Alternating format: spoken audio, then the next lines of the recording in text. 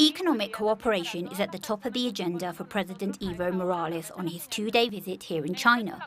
According to public media in Bolivia, Morales is expecting to sign 7 agreements dealing with areas like infrastructure, trade and security. They say Bolivia and China have pledged $1.8 billion to boost investment in infrastructure and the export of quinoa and coffee. On Tuesday, Evo Morales will meet with his Chinese counterpart Xi Jinping in the People's Palace here in Beijing, where the two are expected to sign these cooperation agreements.